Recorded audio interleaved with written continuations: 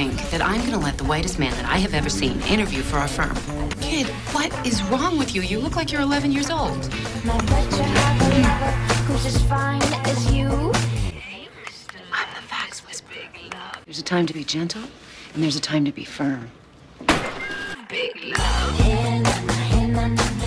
I'm not even gonna dignify that with a response.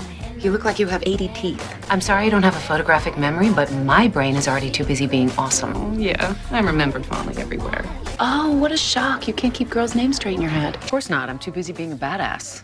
I'm worrying about my hair. If you ever want to dance with me, relax. We have trained for this. Such things. Holy shit. You know, you meant that as a compliment, but I don't appreciate limitations being placed on my beauty. Can I get you anything? Tissue, glass of water, tampon? Donna. I'm Donna. I know everything. Donna. Like a name and a title and what? You'll see. Donna. Okay, listen, Rain Man. You wear lifts in your shoes, you want braces, but you don't have the balls, and you have a cat that you love more than it loves you.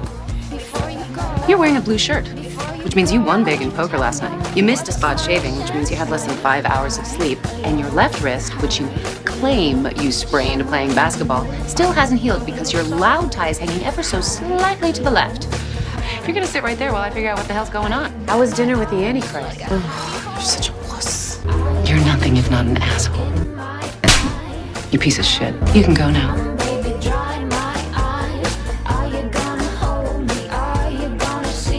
Does a girl need a reason to look spectacular? Since you're from a different country, I'll translate. She finds you a bit douchey, love. Suffice it to say, I was awesome. Haven't you ever heard go after the second prettiest to get the prettiest attention? Bow ties have no place here. Well, it's a thing.